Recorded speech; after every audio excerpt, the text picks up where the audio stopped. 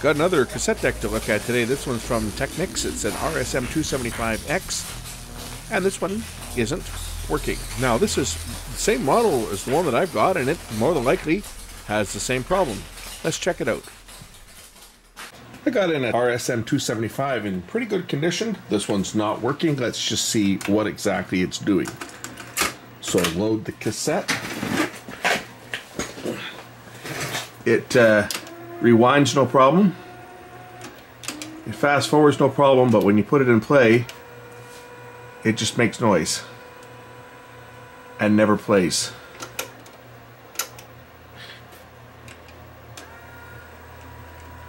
In fact, it won't go into pause or play. So let's get into this one and see what the problem with it is. The very fact that this unit only had two screws holding it together, and the fact that the wires have all the wire ties have been taken off, tells me that this has been serviced before somewhere. As you can see, no tie downs have been put on it. This deck here is mechanical, or it's a motor controlled mechanism. There's a cam that operates the deck itself, and quite often there's a belt that goes out on these ones. I've got one just like this, and I've changed the belt on mine a couple times over the last 20 or so years, so good chance that's where the fault is. The belt is actually underneath here, and it's a real pain in the butt to get to. These decks are not easy to service by any stretch of the imagination. Fun times for all. I guess the first thing to do is unplug it, and we'll start removing the mechanism from here. The front panel has to come off.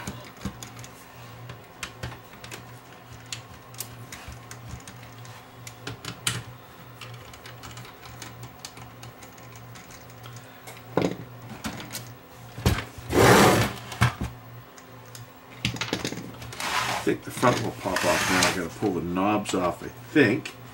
At least I gotta pull at least the level control knob has to come off at a minimum. I think that's the only knob that needs to come off, yes. Okay, the front pops off, revealing that nice vacuum fluorescent display on this unit. I think two more screws in the bottom come out, and then a couple screws in the top, and the whole deck should lift out. Next would be these screws, red screws.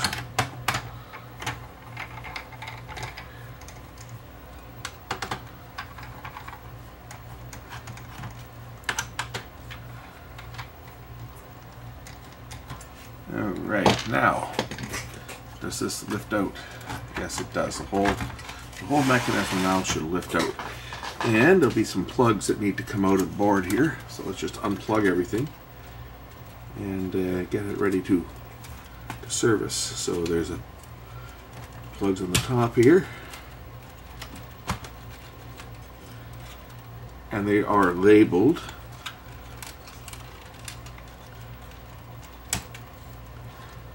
D. It's a D, E, F, and L.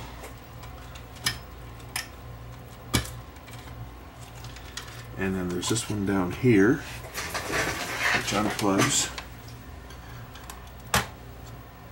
That one's a K. It's always a good idea to photograph when you're taking these things apart too. If you're undoing a bunch of plugs, it's a good idea to photograph it. That way you know where things go when it comes time to put things back together. And there's another plug down here. It needs to come out. And another plug over here, and another plug down here, and looks like there's one or two more. That one's already done. What's the next one? Is there another plug here? Now there's another plug right down here. There. Alright. Okay, so now the deck is, or the chassis is separated from the rest of the box.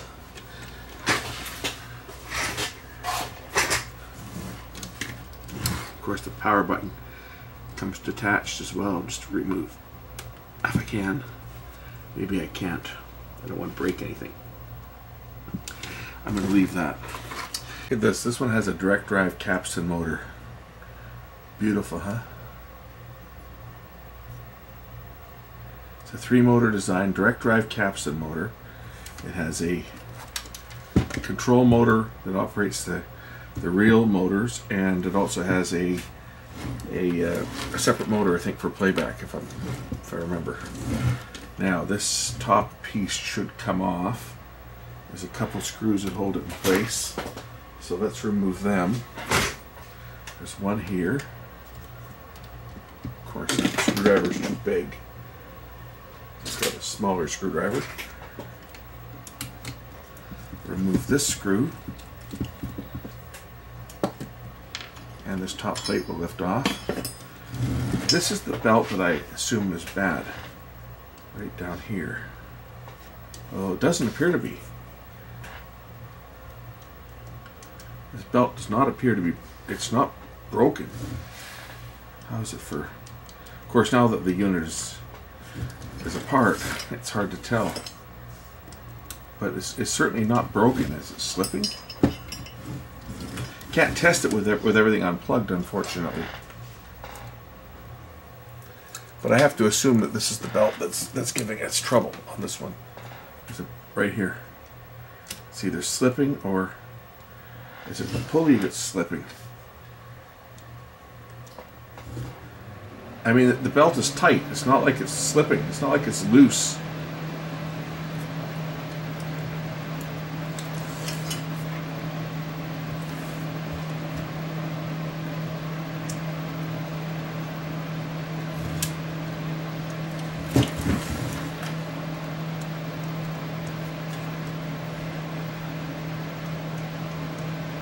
I guess it is slipping. Yeah, it's slipping on the motor. It's slipping on the motor shaft. Down here, I can see it. I don't know if you guys can see it or not, but on this motor here, there's a shaft on here.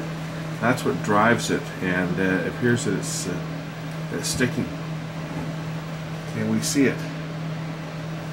See, when I turn that, the motor shaft is not turning. The belt is slipping right down there, so that belt is shot, or it's going to be shot. It looks like it's been changed at some point too. Well, as much as I don't like the idea of tearing one of these mechanisms apart, let's get in there and check that belt out. It's obviously slipping, so let's see if I can find one to replace it and get the thing working like new again.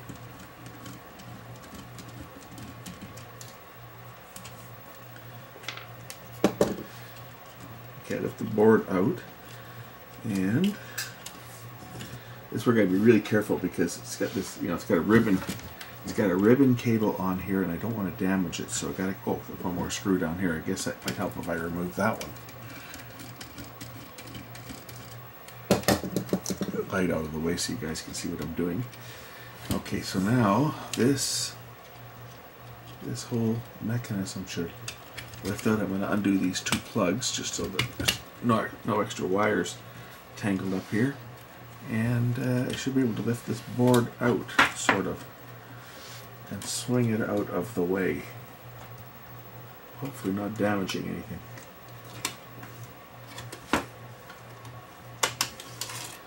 That out of the way.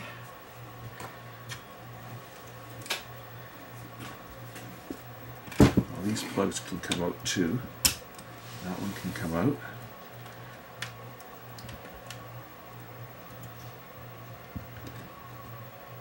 And that wire can come out of here. Okay. These go to a couple switches on the top here. What else can come out? I got to remove this plug. Like all these plugs have probably got to come out because I think I got to take this board out of the way too. Uh-oh, I just broke that wire. We're going to have to fix that one on that P plug.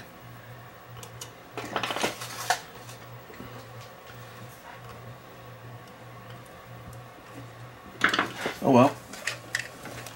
Might as well solder that one in while I'm at it.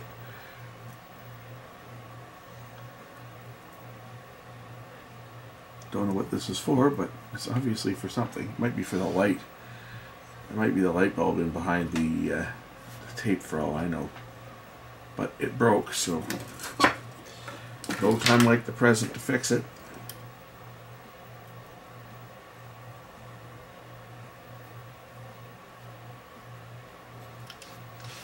And for someone from the last video that asked what brand of solder I use, where is my roll of solder? That's it.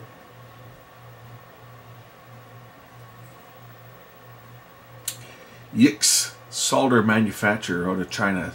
It just says high quality solder wire.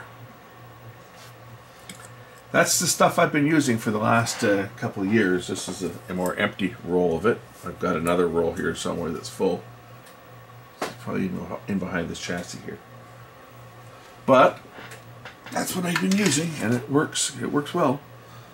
It's as good as anything else. I used to use Kester solder almost exclusively, but it's become so bloody expensive, and nobody carries it. You know, I certainly could order it in, but I don't want to pay shipping charges. You know, anytime you order anything, you got to pay freight. And if the freight comes to more than $2, which is what it costs me basically in electricity to plug in my electric car and take it down to the local shop, it's costing me about $2 in energy to go and buy something. So if the shipping costs are going to be more than about $2, which obviously they would be, then I'm going to go buy it local and save some money.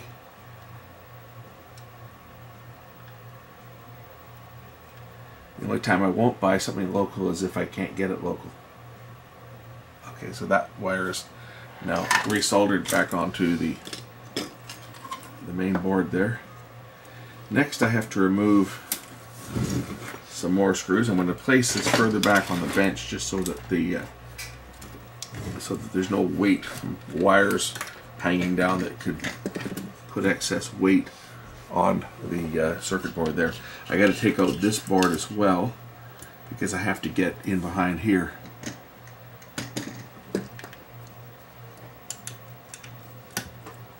So remove a couple more screws.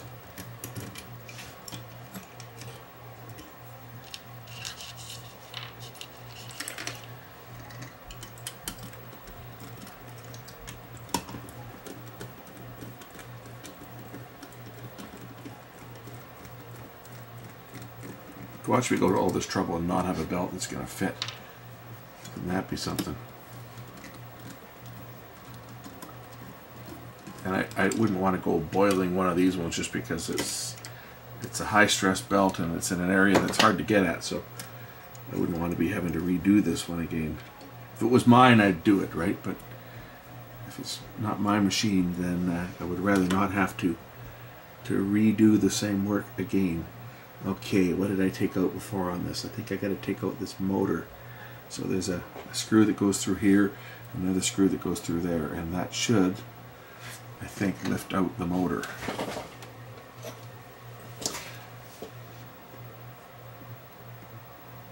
Could be totally wrong on this, it's been so long.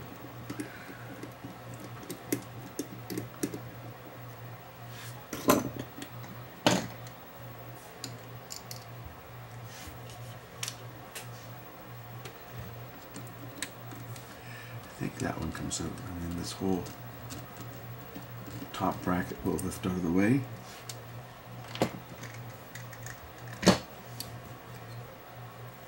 Maybe not.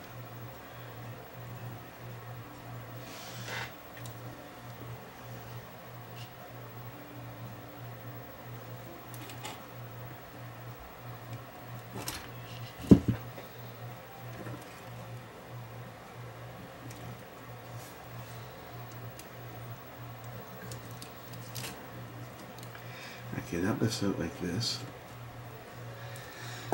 Okay, now you can see where we're getting to. We're getting down to where the belt is. So I have to lift out the motor here, but I also got to lift out this solenoid. It's down here. I'm just going to get these wires out of the way. They're kind of trapping this flex cable, and I don't want to put any undue strain on it, if you know what I mean. Also undo this wire clip and get that out of the way. Motor, and I guess this solenoid's got to come out, so we'll remove the screw from the solenoid, and this goes in only a specific way, so you got to kind of note what way it goes in, otherwise it's going to jam. It's held up like that, and it fits over. There's a right down in here. There's a lever that's got to go. It's got to go through the hole. That little pin's got to go through that hole there. Okay, now I should be able to remove the motor, the top motor screw, and lift the motor out. And off comes the belt. As you see, the belt was not broken in any way, but it's certainly is slipping. And then we'll just fish the belt around here and get it off of the pulley.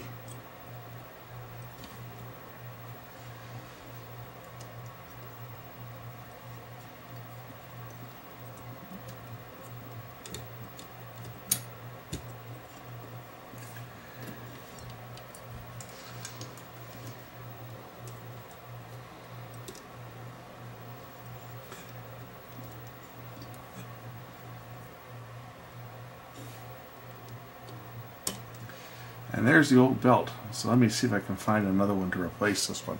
Got a little heavier belt here to put onto it. So I hope it's going to be the right size and not too small. And we'll see what I can get in here. We'll just try to fish this thing through here and get it through the mechanism here without getting it jammed up on anything. So you're able to fish it in here. Thing you got to be careful about is these mechanisms are getting, they're all, the plastic parts are probably going to be getting pretty brittle on some of these things now, so you got to kind of be careful to not break any of the parts while you're working on it.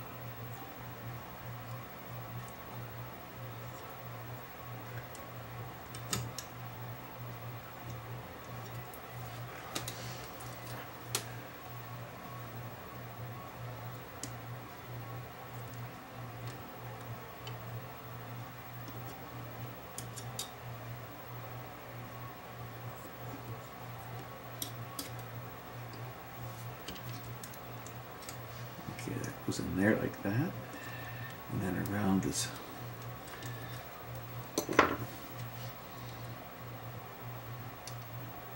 on the back side.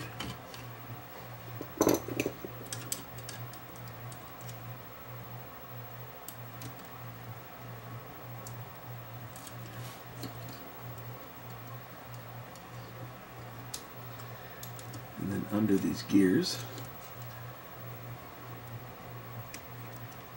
like that. So it'll fit over top of the pulley, like that, and looks like this might be just about the right belt. We'll find out in a minute here, once I get the motor in place.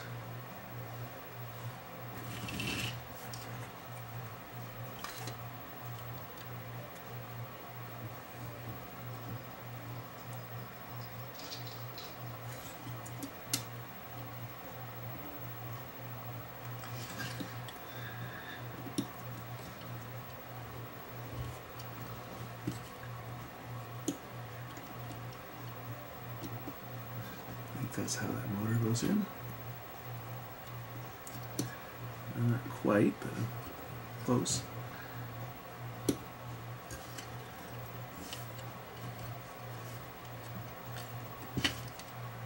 Or is it the other way?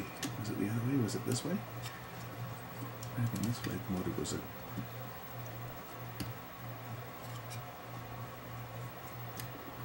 There, goes in like that.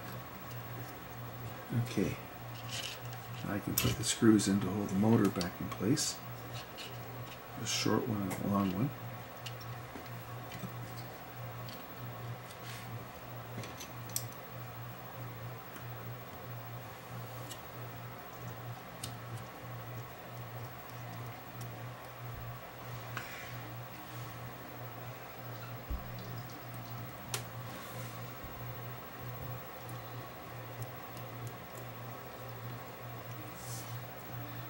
And the long screw on this side.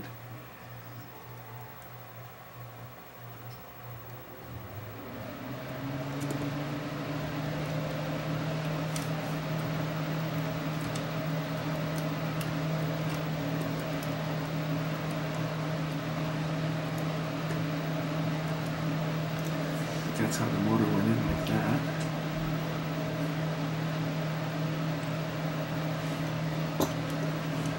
And then the solenoid goes in.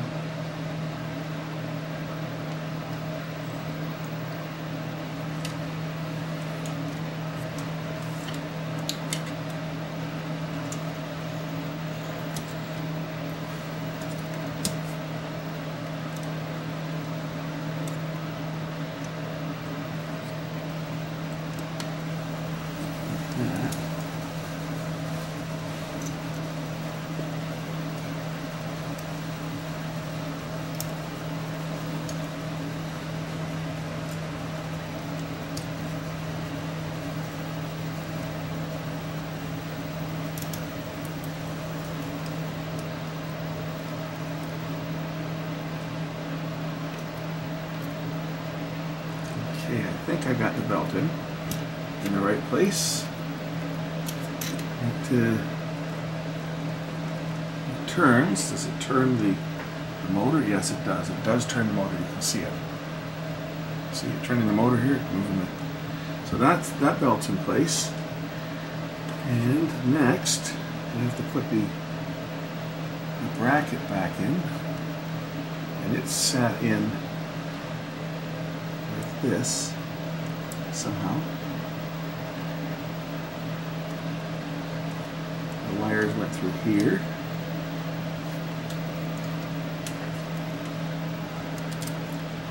And it kind of sat in like that. Yeah, sort of.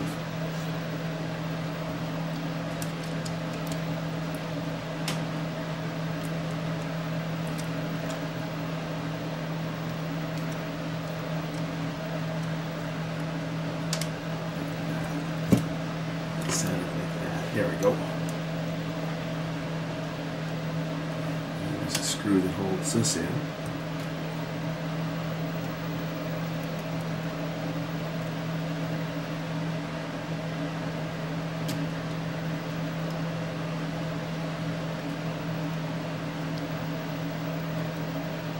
I think that's got all the screws that gotta go into this. Make sure that they're snug. Make sure that that's working good. Okay. Whew, that was the tough part. Now let's put the first board back in place, which is this one here.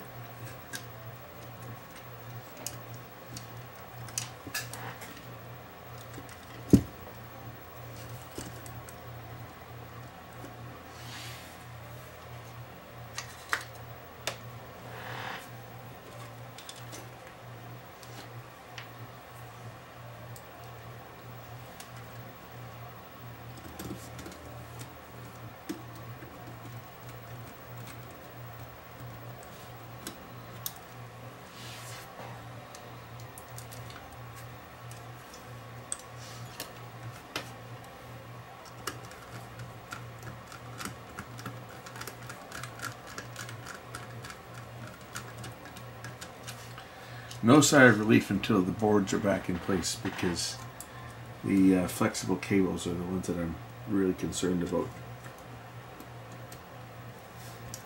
All it takes is a little tug the wrong way and they're going to tear in half, and then I got a very bad day.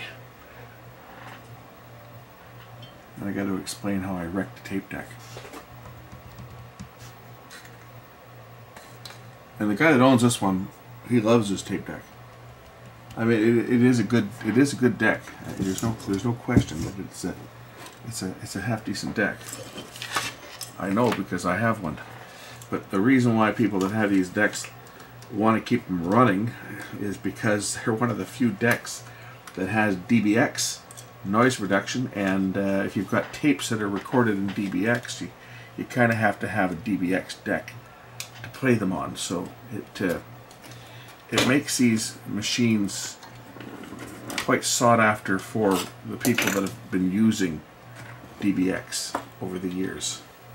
For everybody else, they don't care, right? For someone who's never used DBX, they don't care about DBX. Why would they care about it, right? But for those that used it, it's kind of important to try and keep their tape decks that had DBX up and running as long as possible, just because they can't play their tapes without them. And the number of DBX decks is dropping as people retire them or they break down and they can't get parts to fix them. I see I just made a mistake here. I have to take this board off again because there's a clip that this has to fit under, and the only way to get it under there is to put it under there before you fasten the board in place.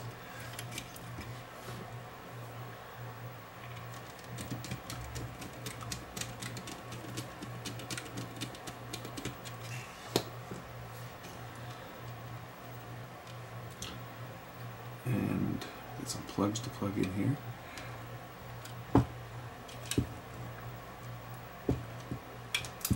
Gotta figure out where they all are. I'm missing a plug somewhere along here. This one's marked T, which is this plug here, but I'm looking for the plug marked U. This is P, so that doesn't plug in there. That plugs in up here somewhere. There's U right there. There's the U plug. The U plug plugs in over here.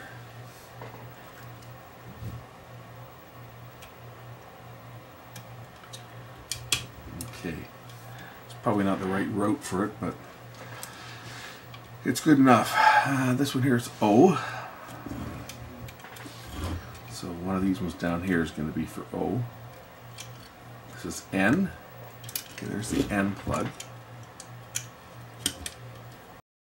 And then there'll be an O plug down here.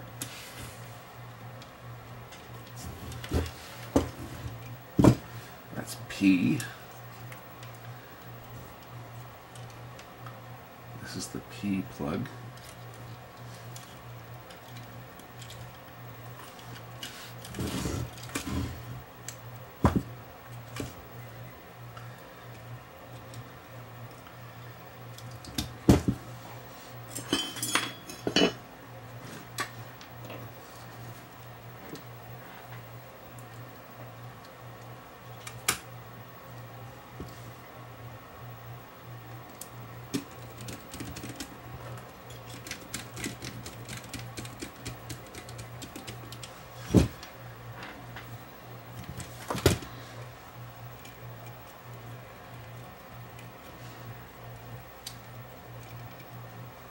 I get the feeling that other connector was supposed to come out from behind the board here and get tied down, so maybe we'll relocate this one. This one I think comes out down below here.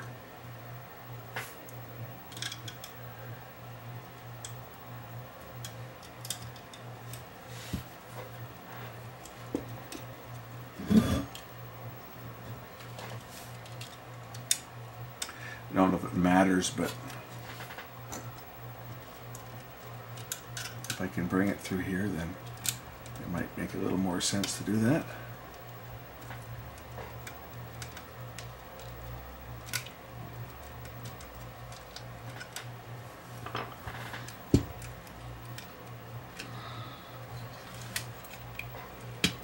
And the wires can be tied down like they were before.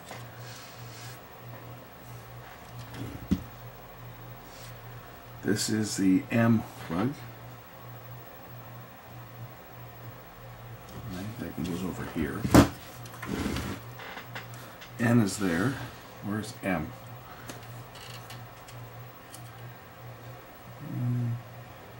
That's M and that's O.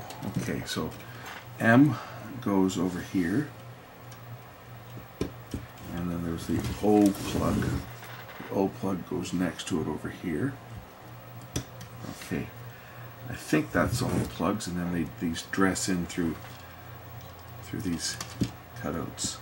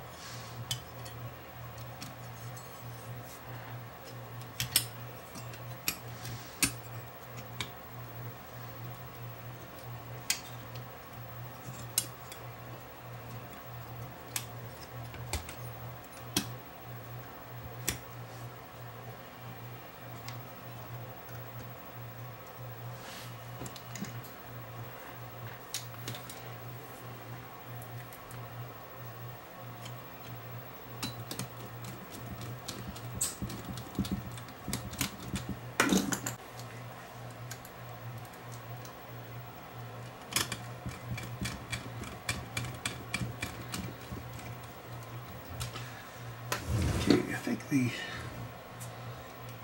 mechanism's ready to go back in the chassis.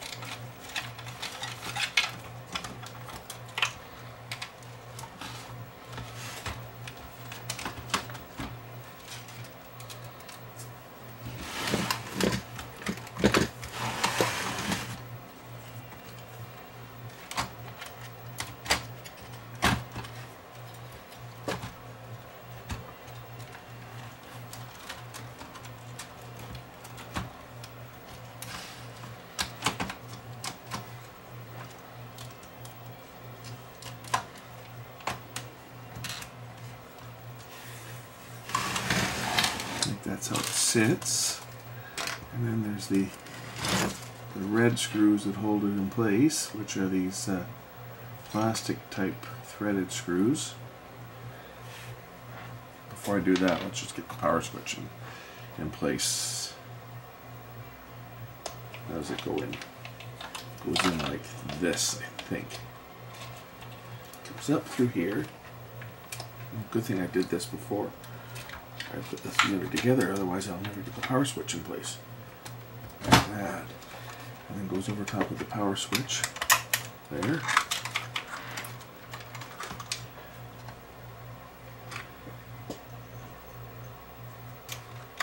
I don't know whether I got it upside down or not, but that's okay. It doesn't really matter. I think it will work either way. We'll put these 4 red screws back in. Grab the right size screwdriver, and then we'll start plugging all the plugs in.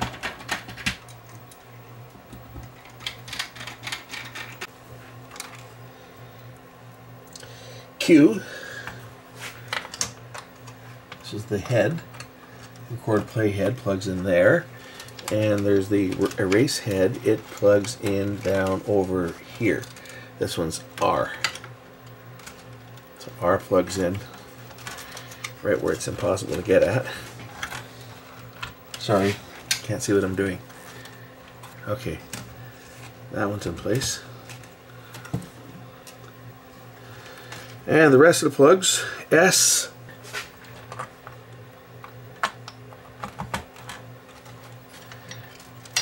there's a ground wire that goes on somewhere that wasn't connected.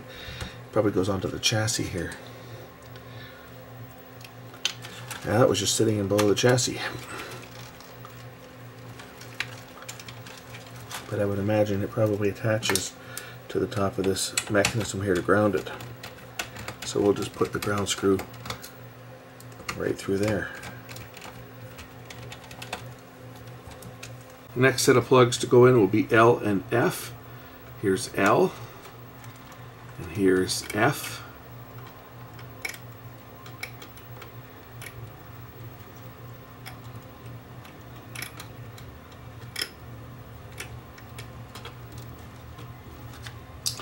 And then there's these ones on the back, which are labeled E. E is this big one here. And this other one should be D. And it goes in over onto this one.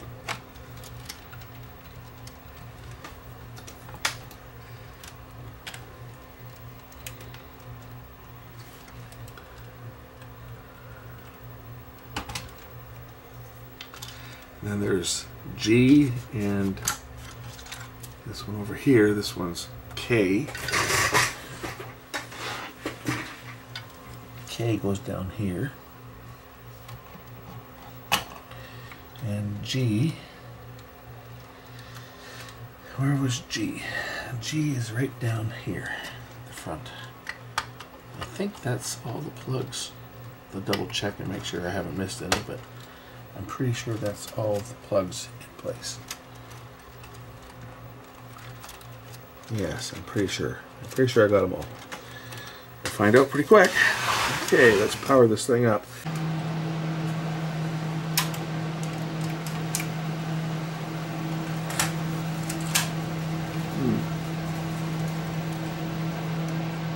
Put the buttons in the right way. They're not quite in place. Sit in here somehow.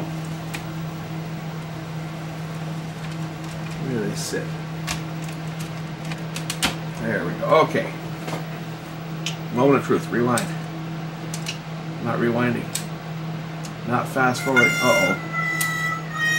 Not playing.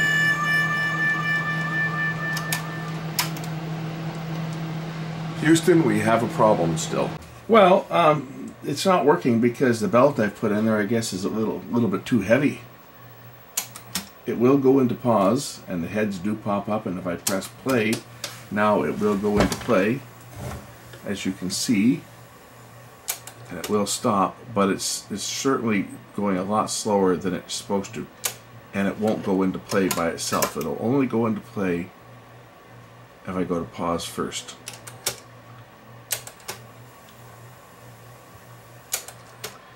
And it won't rewind or fast forward because the motor is being stalled out. So all that work for nothing. I got to take it apart again and find another belt. So let's do that. But you guys don't need to see that. So I'll do that off camera. I'll put another belt on. I'll find one that's just a little bit bigger, and we'll put another belt on off camera, and then we'll pick up and see whether it works. Okay, so I pulled it apart and put a little different belt in, one that wasn't quite as heavy as this one.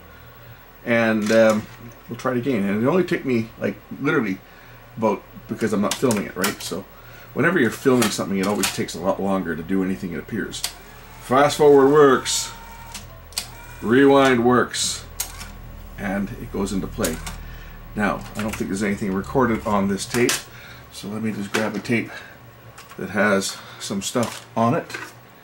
And we'll see if it plays.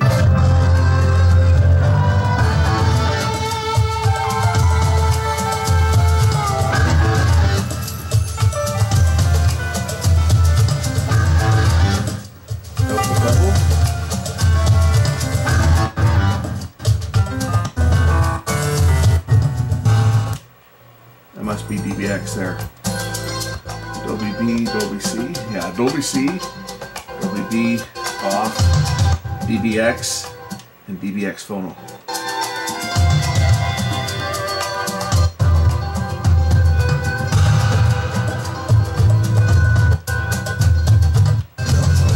DBX recorded on this tape or not.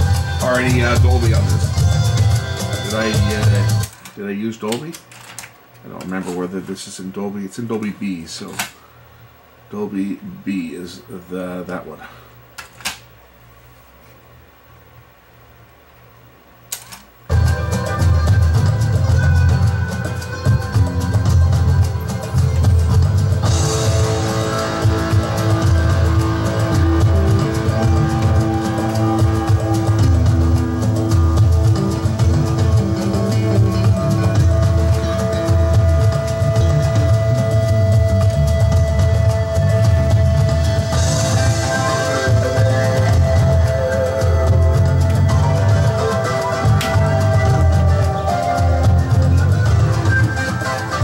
Anyone care to see how accurate the speed is on this one? Remember, this is a direct drive motor, so it should be fairly accurate. Let's just check it out. So I have my guitar tuner, 440 hertz recording. This tape was recorded on my JVC.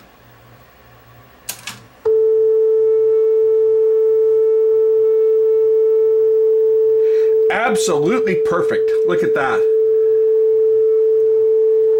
Absolutely perfect, and we'll put the 3 kilohertz side on. This is good for listening to the non-existence of wow and flutter on a deck like this. Okay, it's pretty good. Okay, I heard a little bit of flutter there, but we won't talk about that. The wow and flutter on these things is supposed to be very low because it's a direct drive motor. And it is accurate. It is very accurate.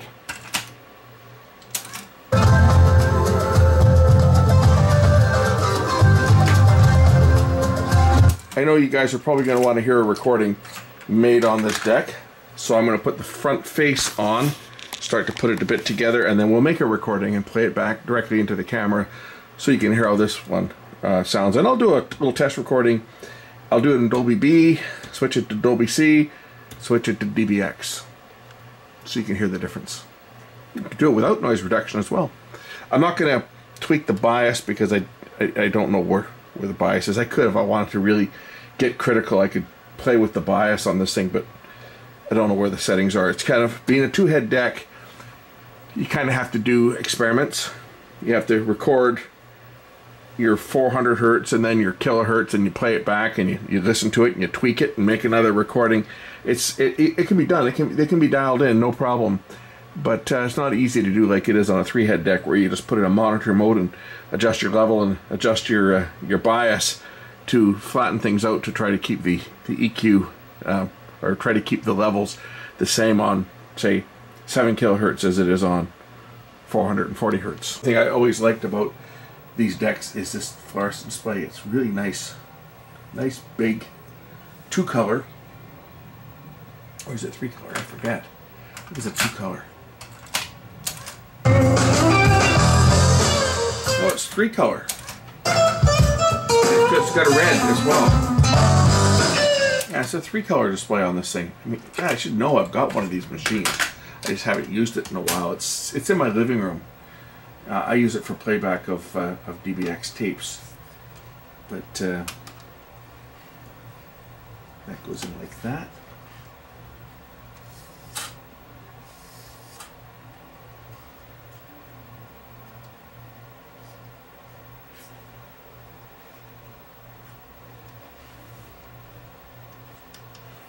Oh, why is the light not lighting up?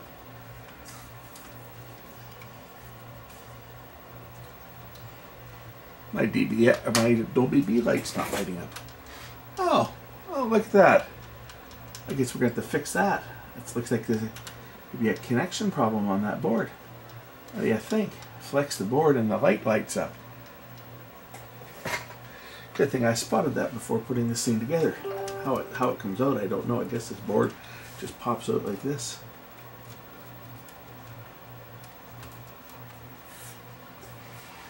I should turn off the power first. Probably not a bad idea.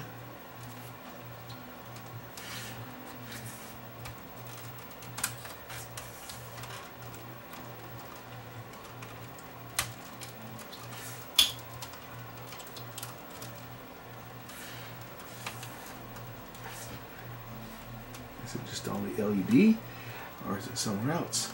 The way it's wired, it goes over to a wire here, and this one goes around the other way and ends up way down over here.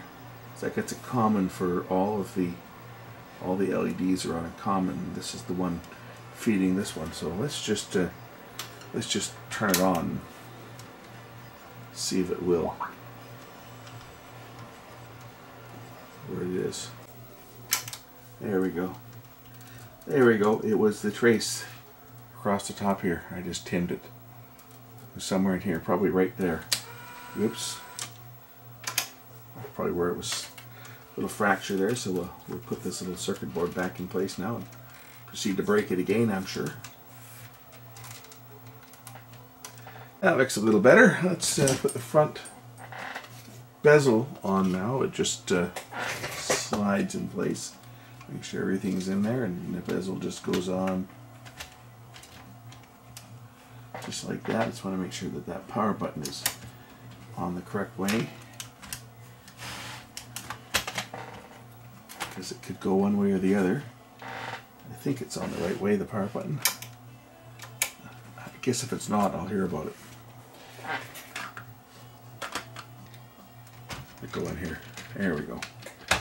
Those are the screws for the bottom. So to make a fair comparison, I'm going to record the same track, just the intro, like the first 30 seconds or so of the same track. We'll do it with no noise reduction. Then we'll do it again with Dolby B, then with Dolby C, and then again with DBX. And I will not make any changes whatsoever to the level. I'm going to record it up to about +4, I think. Even though with DBX, I can in theory go up way beyond that. If you look on the display here, when I switch DBX on, it goes, the red shows up, right? The rest of them just have, you know, your yellow screen up to about +6. As soon as you flip it into DBX, you get red right all the way to +18. And in many cases on a metal tape, you could drive a DBX encoded tape that high, because +18 comes up at about +9 on a tape. And it was, in theory, possible to push a metal tape to +9, but we're using a standard, like a high bias tape, just a cheap Maxell. I'm going to do my recordings to +4, and I'm going to record the same song, and hopefully I won't get hit with any copyright, because this is one of the ones that old Rick Hart had made a claim on years ago. He called it a fool on the corner, and the only fool was him for stealing Music Bakery's bed and putting words to it. Anyway, I'm going to play this one here. I'm going to only play the first 30 seconds or so. We'll do it first with no noise reduction, and then we're going to, and I won't film this part obviously, but we'll play it back, and I'll tell you what, I'll put on the screen what we're listening to. So let's start the recording process first. So I'll start the record, and I'll cue my track up here. Here we go.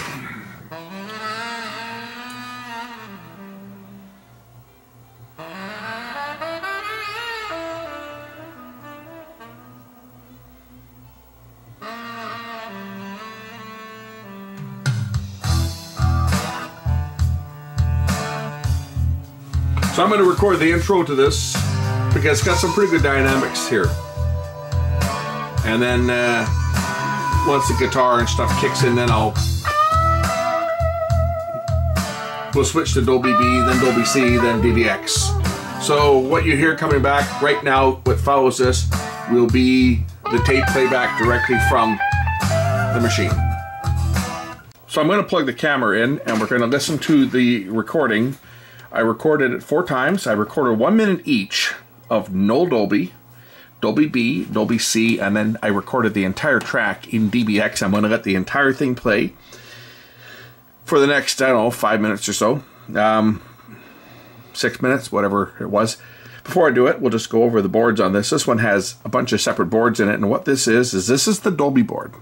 It's all discrete components. This was before they had developed a single chip Dolby B and C, so it's actually comprised of multiple ICs. And there's two separate boards, one for the left channel and one for the right channel. So this one here, this is the left channel Dolby board. I know that because it says right on the board, right down there, it says left channel Dolby board. So there's the Dolby board for the left channel. The one behind it is the Dolby board for the right channel. And this one back here is the DBX board. Left channel, right channel. So this 3 separate boards on here. They're all plug-in boards. This is shows how early this unit was, but it was right at the beginning when Dolby C first became a thing. And Technics had DBX on their high-end decks, and they continued it on this one for a few years, and they even had a car stereo that had Dolby B and DBX, because I actually had one in my old car, and I played that thing so much I wore it out. And I don't know whatever happened to it. I think it sold with the old 86 Mustang. I'm pretty sure it was probably still in the dash on that car. Either that or I've got it kicking around somewhere, and I'd love to find it if I do. But anyway, enough from me. Let's play the tape back, and you can use your own ears and hear the difference between no Dolby, Dolby B, Dolby C, and DBX. And more importantly, you'll probably hear the different noise reduction systems working, because they can all be heard working.